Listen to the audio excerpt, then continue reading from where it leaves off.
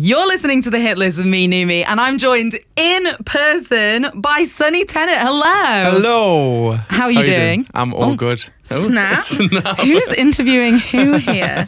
It is so nice to have you here. You are my first guest on the Hit List in the flesh. How does it feel? It feels a privilege. Oh, thanks. It's my honour.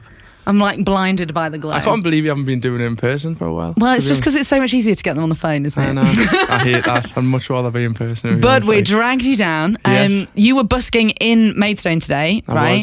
Was. How was it? It was great. I love being on the streets and just, you feel free when you're performing on the streets. There's something about it. Did you start like busking as an artist? Not really. Like, my dad was a singer, so I started, like, he was in a band, so I used to do the pub gigs and the pub circuit with him. Oh, he would do wow. 45 minutes and I would do 45 minutes. Oh, that's amazing. But then I ended up just doing the full set, to be honest. He was like, oh, I'm getting too old for this, you know. So, but I used to love doing it, man. I don't get to do pub gigs enough these days.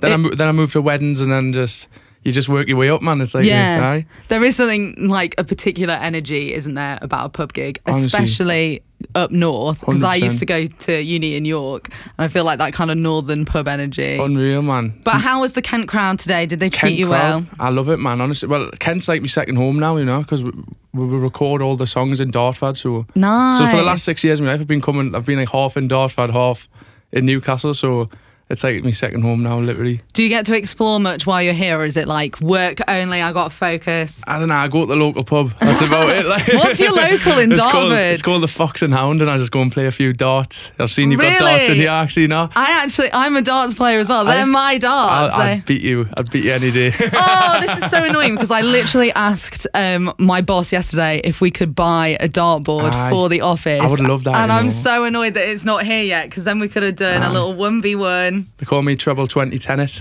Do they? All right. Well, you're going to have to come back because Aye. I need that match now. So how's it been, like, splitting your time 50-50, Kent?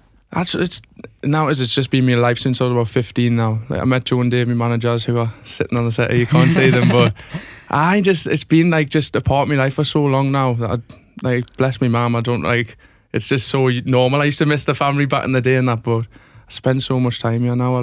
It's like literally my second home. So, where's your favourite place to go in Kent, apart from the Fox and Hound?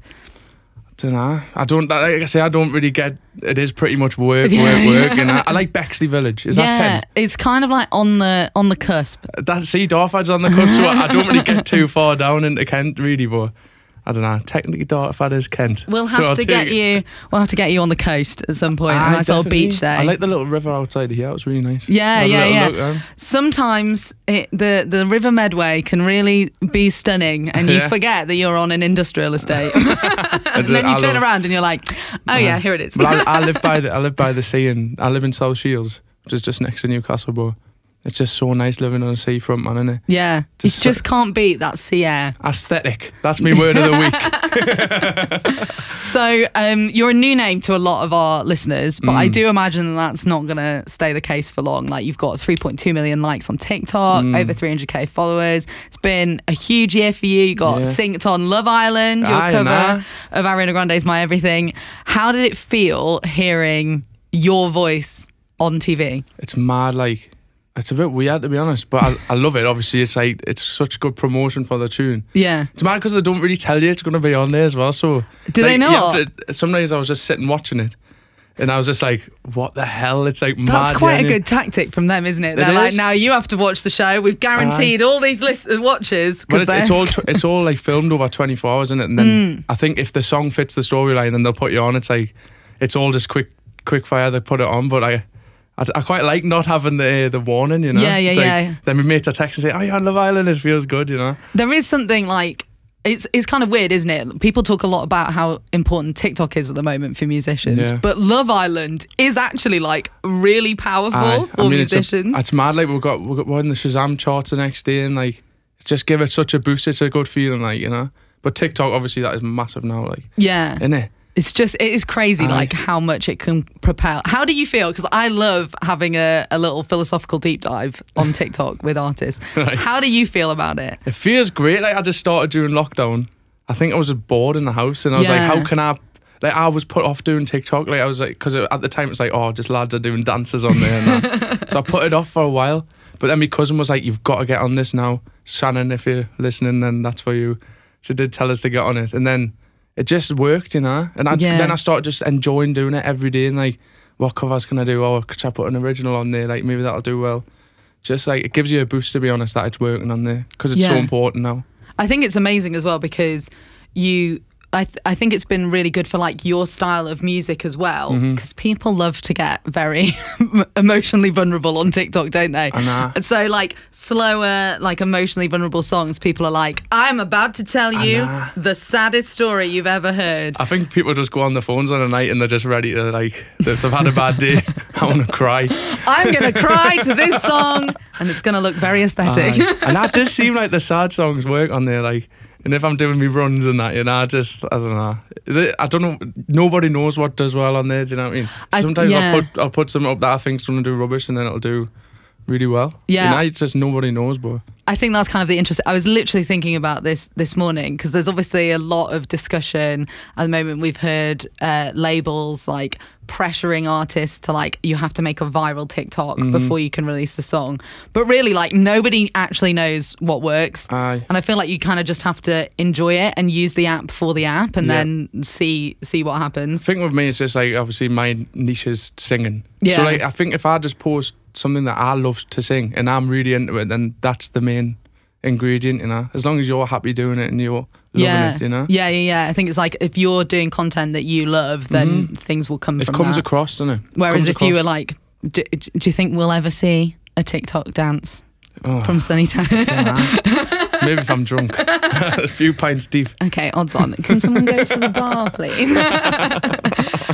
So getting to know you a little bit as an artist, like how would you, we said a little bit, you know, slower, emotionally vulnerable, but how would you describe your music? I would describe my music as soulful. I love soul music. I am a bit of a like if I was listening to music, it is depressing, to be honest.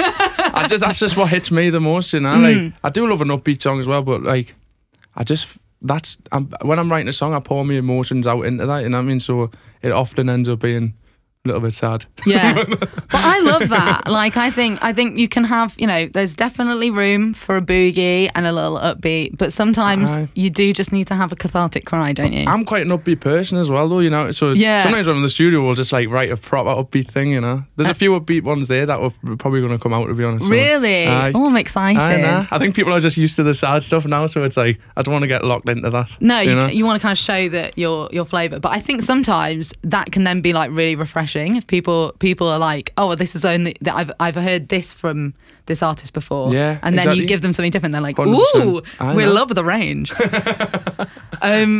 are your biggest musical influences? James Morrison, definitely, who I was lucky enough to go on tour with as well. I supported him on tour. Then Stevie Wonder, definitely. Paolo Mendicini's a big one, actually. Do you like his new album? I've only heard a couple through the echoes. I heard. Yeah. Oh, it's just so amazing. Like his range and just his voice is so good. Yeah. I'd say he's actually my favourite artist ever. Yeah. Just like Candy, Last Request, all them. Like them first couple albums were unreal as well. Are they like your go-to karaoke songs? Maybe. Actually, no. It's probably like Angels, Robbie Williams or but something. That's a classic. Or Red Daniel Merriweather, that's one as well. Absolute classic. Just get the crowd going in Newcastle, like, I'm loving angels. They just love it. I can imagine in a karaoke bar in Newcastle, it really does go off. I miss meetings, miss home, yeah, you know. You're like, Kent's great, but we could bring the karaoke energy. I haven't been home in a while, that's all. I don't know. I've been working hard, man. Yeah. It's time to grind. Yeah. You gotta love it. You gotta love it. You gotta get that back. I know. So, what are you working on? What can we expect? Obviously, you had your single "Don't Want a Heart" came out a couple of weeks ago, 16th of September. Exactly. Yeah, gives a chance, man. Do you want to promote it? No, I said "Don't Want a Heart." That's how. So we're going old school with this one. We want to get on the streets. That's why we're doing the busking tour. We want to hand out flyers. We want to get new fans out, because I love TikTok and that, but it's like you're behind a screen. You don't actually see these people in person. And that. Yeah. We've got gigs in the works as well, which I'm just a proper live like artist, you know. Yeah. I want to be performing all the time. Yeah. But, so it's just nice to be out in the streets and meeting people and like, there's new songs out, and if people are already following us and they go to their area, they can come down and it's just nice to meet people, innit? I'm quite a social bloke, so... Yeah, I can tell. I really like the idea of the busking tour as well, because I think it is really great. There is something magical about hearing a song that you really like live that you're just not going to capture. Even obviously on your TikToks, you are technically singing live, because you're not, it's not like you're not doing a Lewis Capaldi where you're playing the MP3 out to a stadium. But yeah, there is just something magical about and I think that's like a really cool opportunity as well, because they're essentially it's a free mini gig, isn't it? It's class, man. In this economy. Exactly. I'm doing live streams as well. I was saying to them today, maybe they just want to sit in bed and watch the live streams, actually. But to be fair, I get served that a lot on my TikTok of like people busking and just doing a live. And I think that's really cool, because you just, literally you sat in bed, bit of live music. I get that as well. Like, there's some talented people on there, man, isn't there? And soon to follow in a city near you. But let's talk about that single a little bit. So how did that song come about? So me and Joe, who's sitting here, we wrote the song, and we've got a friend. I'm not going to say her name because it's a bit, I don't know, she probably doesn't want to be on radio. But she was just going through a breakup, like, at the time. I feel like we went in the studio that day and we're like, oh, didn't really know what to write about today. That happens sometimes, Doesn't always flow naturally. So she was on the phone, Joe's friend. She was just like, oh, I'm going through this with this bloke. I just don't want a heart anymore. And we looked at each other and we're like, right, let's get the guitar. Get the guitar. Can we borrow that? But I have been through that as well. I've had heartbreak before and that, and I just thought that was such a mad way of putting it. I don't want a heart anymore. It was like, I don't know, I just thought it was a really nice way to put it. And I think it's something that everyone can relate to. Because that is how you feel. You literally just you're like, I don't want this. Your stomach's turning every day. I just take that out of me. Get it away. But I just thought it was a good concept, and then we literally wrote it in 45 minutes or something. It just came like that. So that's always a sign of a good song, I think. And what's the response has been like so far, having it out? Like, how's it feel? Honestly, it's just been so good. Like, people are just so supportive of us, It's like, it's lovely to see. Yes, I don't deserve it. Sometimes it's mad. No, you can't say that. I'm a little. You gotta back yourself. I just feel I'm a lad from South Shields and that, and it's like, it feels pretty good that like everyone's just getting behind us and that. Really feels like we're going up and up and up, like, Yeah. It's just like, it's great. It's great. The only way is up. The only way is up. I was going to do that, but you did that, and I'm not a singer, so I'm glad it was that way around. I mean, that didn't sound too good, to be honest. So you've said that you've been working really hard. Mm-hmm. You said you've got some gigs in the lineup. We have. Are you allowed to say? I know your manager's in the room. Well, it's and not. There is a little red light on your forehead. So it's not finalised yet, but definitely London shows coming up at the end of this year. And now I want to get a couple of North ones, like Manchester and Newcastle as well. Like, people keep asking online and that, so I'm happy to perform whenever, me. And new music coming as well, or are you just gonna? We've got we're doing like TikTok covers, and if one blows up, then we're like, well, might as well just do it. Like, everyone's asking for Spotify versions, so right, yeah. So we're just doing them hand in hand with originals as well. Maybe a little acoustic I Don't Want a Heart. So, aye. So basically, watch this. We've got loads in the pipeline, to be honest. So. It's just what's next. That is the question. You know?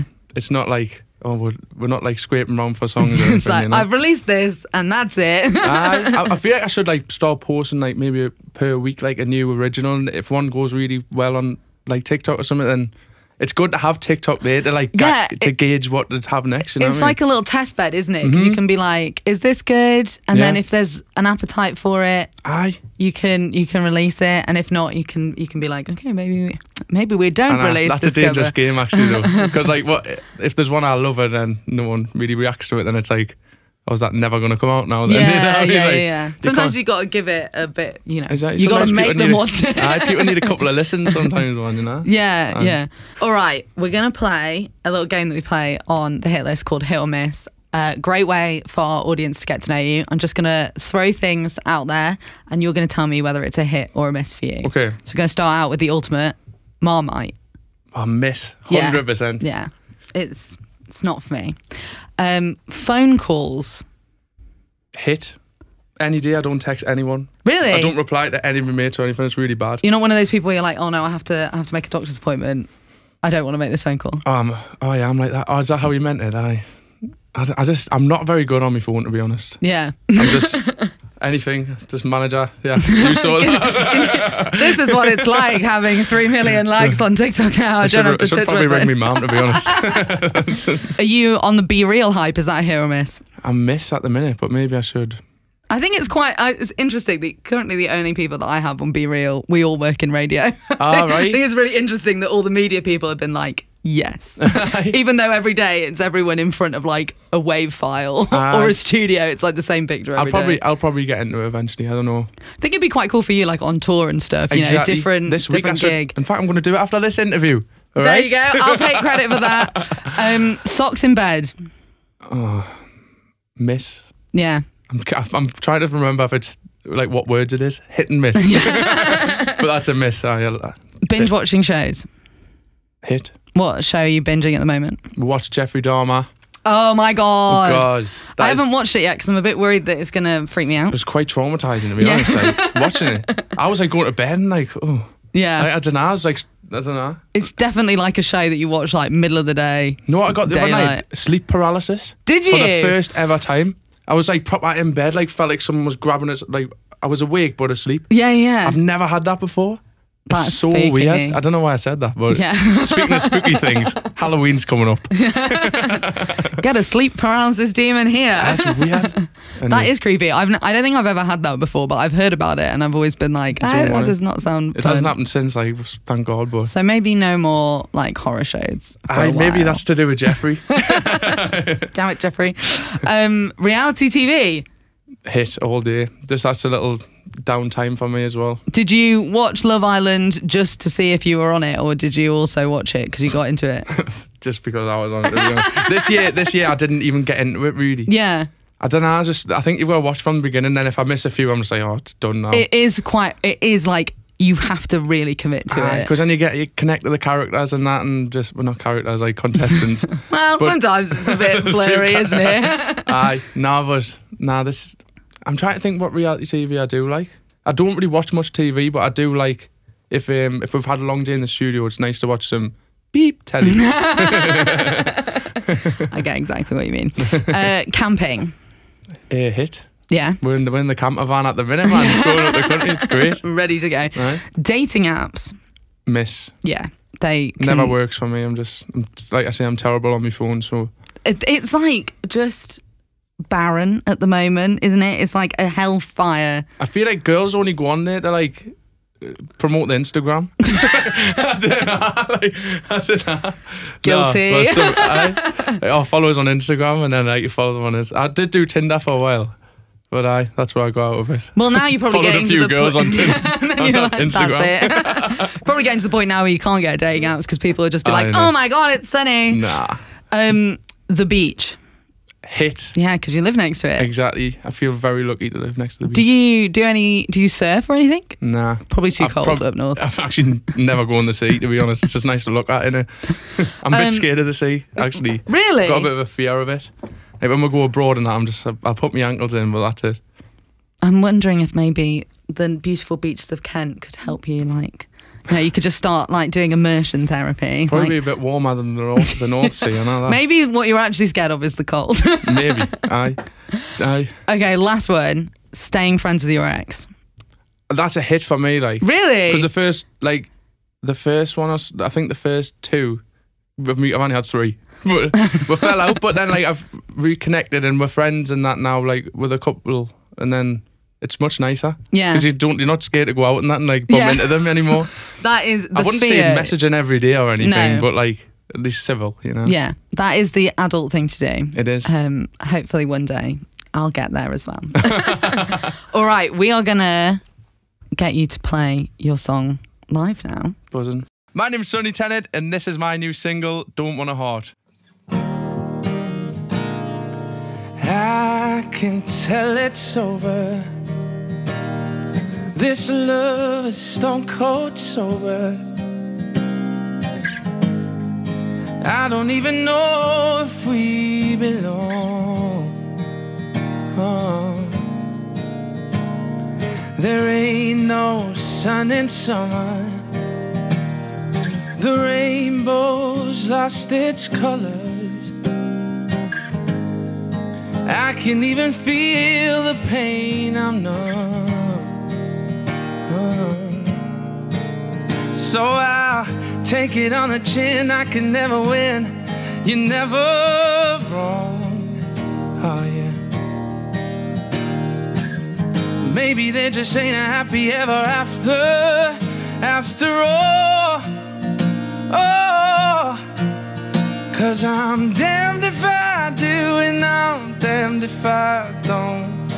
One day you love me, the next day you show me the door. Whoa, but baby I'm torn. I don't wanna hide anymore. I don't wanna hide anymore. Hey, well, what's it all for?